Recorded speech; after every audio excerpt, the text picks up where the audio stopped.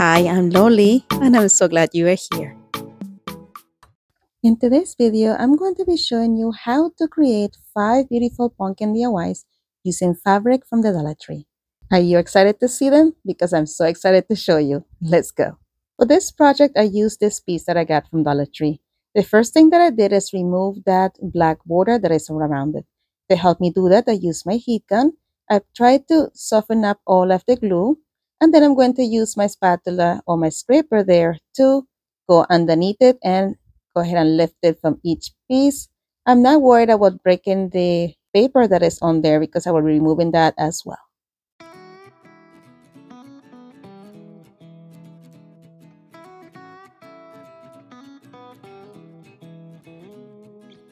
Now that it's all removed, I'm going to remove the paper from all the edges of the frame and also from the main piece. To remove it from the main piece, I'm taking a piece of paper towel and placing it over that. And I'm going to use some water and spritz it on there. Make sure that my paper towel is super wet and let it sit there for a few minutes. While I do that, I'm going to sand off the paper off of the frame. Now it's time to remove the paper from the main sign. To do that, I'm going to use my spatula or my scraper once again to scrape the paper right off. At the end, I also did another scrape to remove any additional glue. Once it's dried, I'm going to take my Rust-Oleum blended white chalk paint and give it 2 coats. Then I took one of these fabric from Dollar Tree, and I'm finding here a picture that I wanted to be at the center of each one of the hexagons. For the first one, I picked that one and I cut a hexagon that was big enough to go on top of it. And to glue it down, I used 8-lean fabric glue.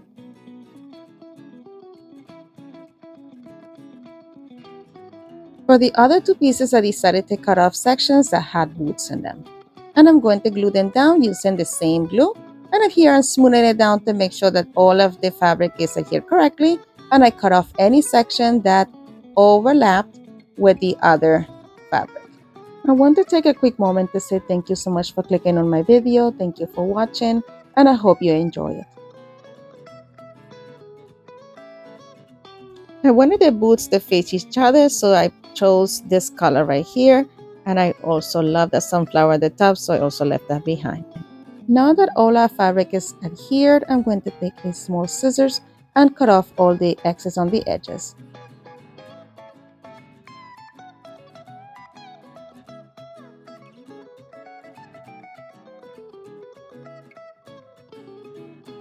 Now it's time to go ahead and paint the frame. To do that, I'm going to use some agave from Waverly. Once the frame dried, I'm going to attach it to the sign once again using some hot glue. It is important to be quick in this step to avoid the hot glue from cooling and drying before you're able to put it down.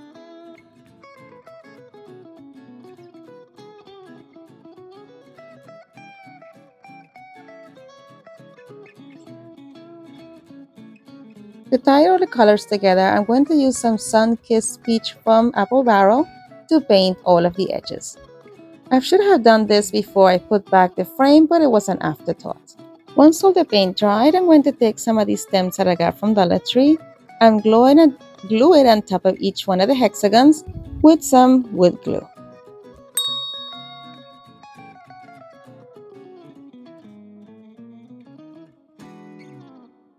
Then I took some of these leaves that I had left over from a different pick.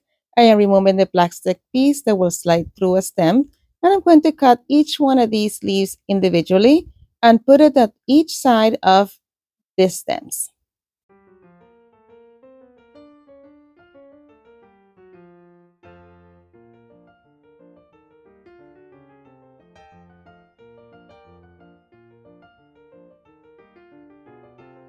I repeated this process with the other pumpkins as well. And you know already, I'm not done yet. I'm going to take some of these flowers that I got from Dollar Tree that I also used for this previous DIY, and I'm going to add a sunflower on each one of the base of the stems. Once I added all 3, I'm going to take some of this baby's bread that's also from the same pick, and I'm going to take a few pieces off of it and add them to the sides as well of the pumpkins.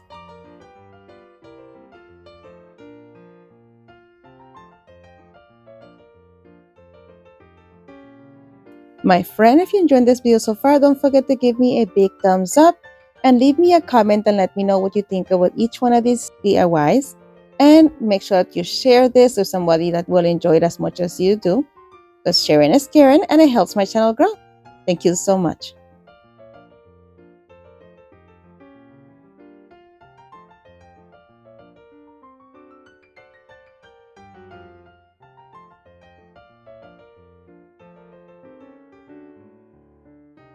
I was still not satisfied, so I took some of the little wheat looking pieces from the same pick and I cut them into smaller pieces and put them on each side of the leaves as well, just to give this a little bit more texture and detail.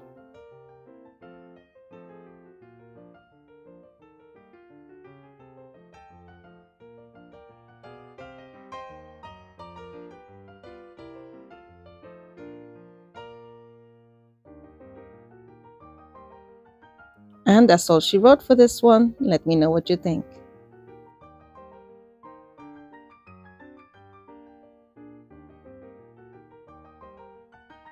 Friend, today's video is part of a collaboration. It's a 5 under 5 challenge that is hosted monthly by Emily from Farm Charm Chic.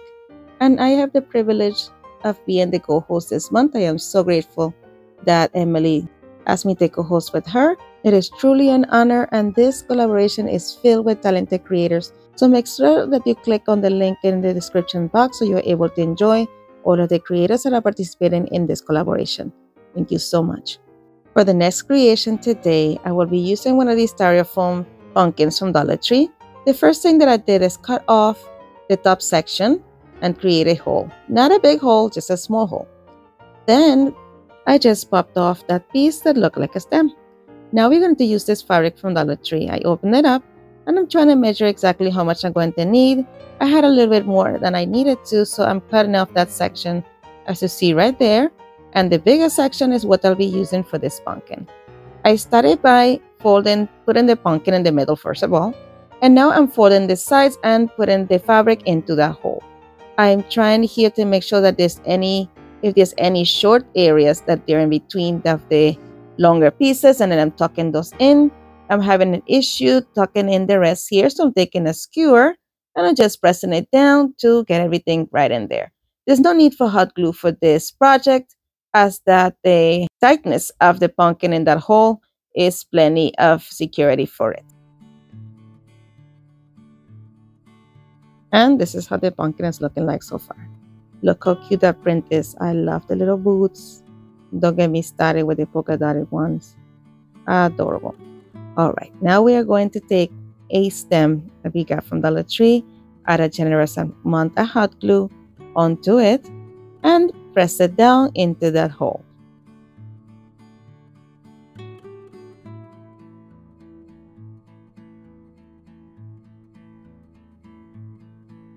Now it is time to embellish this. To embellish this, I'm going to use some leftover leaves that I had from another pick, and I'm going to keep it exactly the way it is. I'm going to use all 3 pieces, and to adhere this to the side of the stem, as I'm trying to do right there, I will be adding a generous amount of hot glue on there and placing it down, making sure that the plastic is within that so it will stay nice and adhered.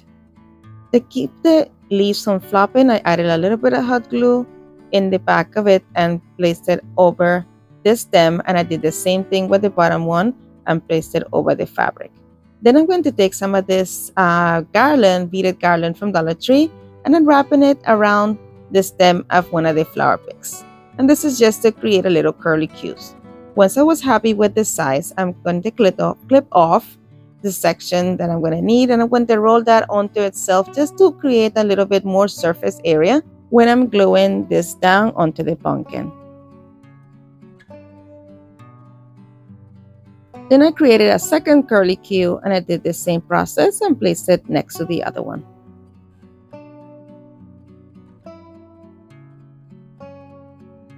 Then I took one of these small sunflowers from Dollar Tree, from this pick. I'm going to cut off the section in which it will go into the stem and glue it onto the middle or the front of the leaves.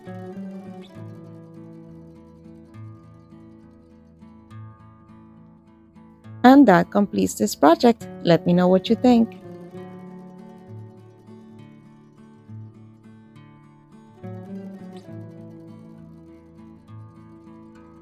I want to take a quick moment to say thank you to my subscribers for subscribing, commenting, liking, sharing.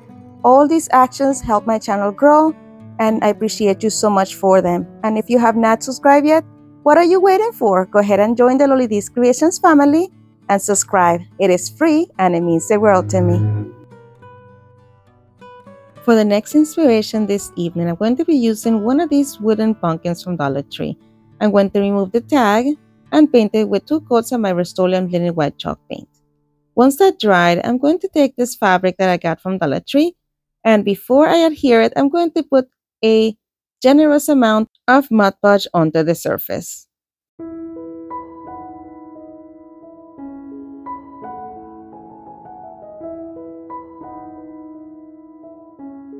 Before it dried, I'm placing my fabric down and I'm making sure to smooth out any wrinkles that it has or any of the pleated section where it was folded. Then I trimmed off the excess using some scissors. Then I added Mod Podge to the top and spread it all around with a brush.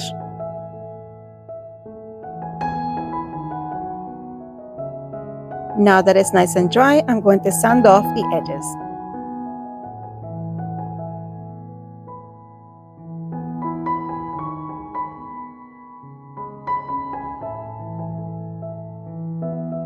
Now I'm going to take this piece that I got from Dollar Tree. I'm going to remove that hanger and that bow from the front as well. This was glued on with the hot glue, so I just used my heat gun to remove the bow, and then I'm removing the excess glue. Then I added some hot glue to the back of the small pumpkin and adhere it to the bigger pumpkin.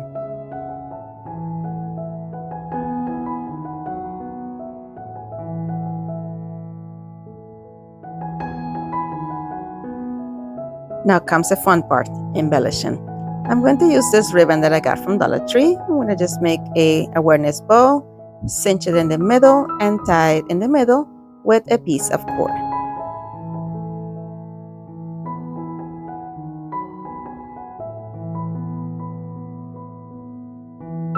Before I completely tighten up the knot, I wanted to make sure that everything was nice and symmetrical, so I'm just fluffing my bow, and then I tied it in the back with a double knot.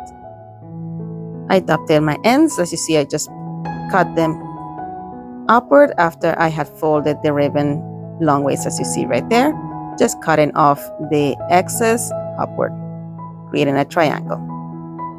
Remove that excess piece of cord from the back, and I did this little raffia bow back on top of the bow that I just created, and I'm going to glue both of them on the stem of the smaller pumpkin. And I'm not done yet. We are going to make this be a standing piece, so I added some Jenga blocks or some tumbling tower blocks to the back of the pumpkin right at the bottom to give it a little more surface area so this was able to stand on its own. To attach the blocks, I'm using a combination of wood glue and wood hot glue to adhere it.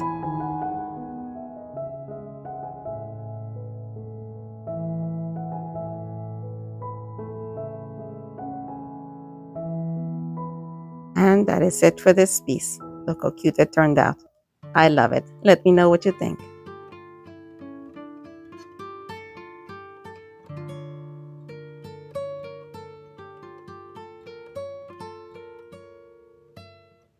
For the next inspiration this evening, I'm going to be using this wooden hexagon that I got from Dollar Tree. I removed the tag and I painted it with 1 coat of agave from Waverly. Using some fabric glue, I just glued a piece of this fabric onto the surface. Then I'm sanding off the edges to get rid of all the excess fabric. And here it is so far. Look how cute. I am in love with those little boots. Look at that. I love the colors too. And those flowers. Oh my gosh. All right. Then I'm going to take one of these stems from Dollar Tree and glue it to the top of the hexagon using some hot glue and some wood glue.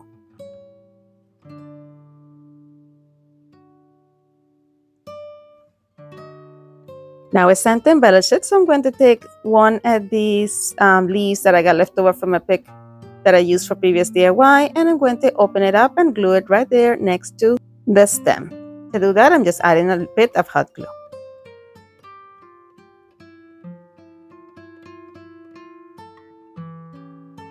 Then I took this pick that I got from Dollar Tree. I'm going to remove one of the sunflowers. I'm going to cut off the plastic tip that would have connected it to the pick and glued it to the middle of the leaves. And that's it for this one. Let me know what you think.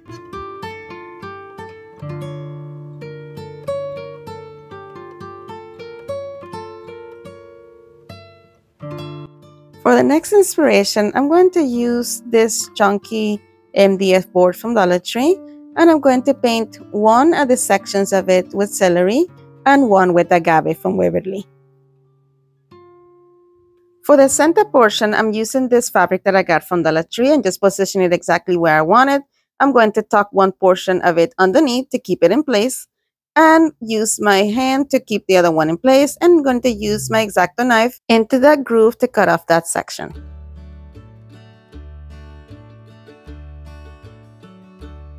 And then I cut off the section at the top and at the bottom. Now it's time to adhere it to the middle. To do that, I'm going to use some fabric tack.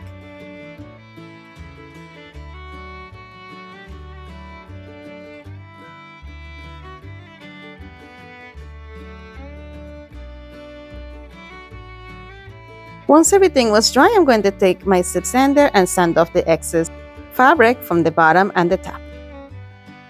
I wasn't happy with the edges, so I'm going to take some of the Sun-Kissed Peach color that I used for previous DIY and put it all around the edges. Off camera as well, you will see that the back here has the tag, but I actually removed it and painted the back as well. Now I'm using my zip sander and I'm distressing all my edges. I just want to give this a little bit more dimension and bring in that white from the background.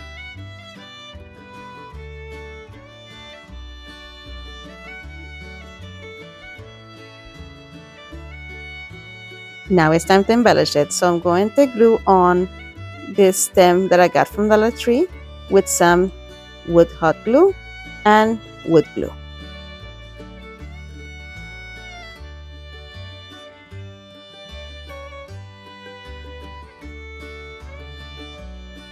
And we are going to embellish it with some of the same sunflowers. First, I'm going to add some of the leaves, and I'm adding it to the side as you see right there, gluing it on with some hot glue.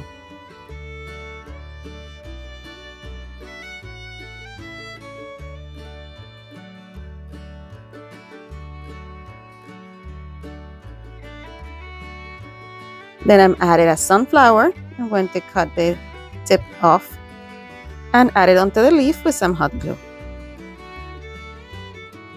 And then I'm going to add some baby spread as well.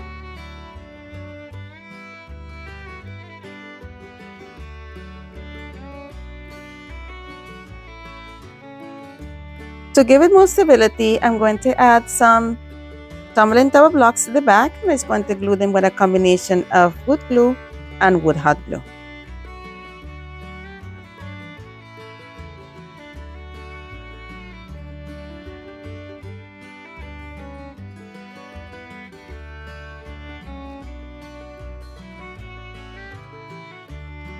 And that is all she wrote for this one. Let me know what you think.